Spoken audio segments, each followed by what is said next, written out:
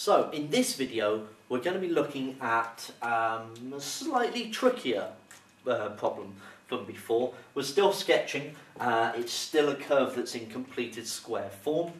Okay, we've got this -2 on the outside, which is going to give us a little bit more cause for thought, but let's see what happens.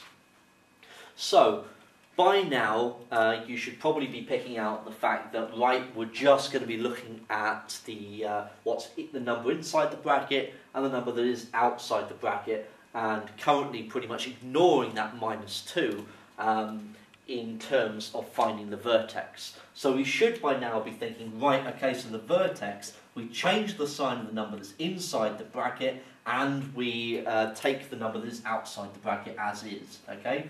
So we know that the curve has a vertex at -2, -8. So if I get some axes up, we're going to have -2, -8, let's say something down here, like that, okay?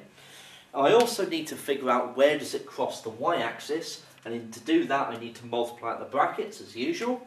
So we've got y is equal to, I'm going to leave that -2 there, multiply out the brackets, x squared plus 4x plus 4, and I've got that take away 8 on the outside. So we've got -2x squared, -8x, -2 times 4 is -8, so we've got -16. So I know that the curve crosses the y-axis at -16. But hang on a minute.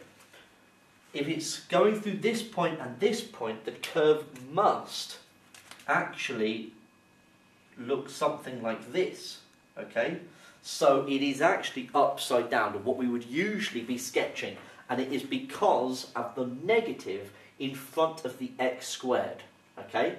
The negative sign reverses the direction of the parabola. So in actual fact, if you have a negative number in front of the x squared, then you get what some people think of as a sad face. Happy face if you've got a positive number, but a sad face if you've got a negative number. Okay, so it is reversed.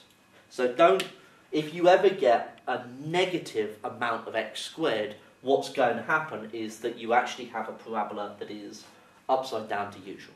Okay, so don't let that worry you, but you go through exactly the same process as you normally would.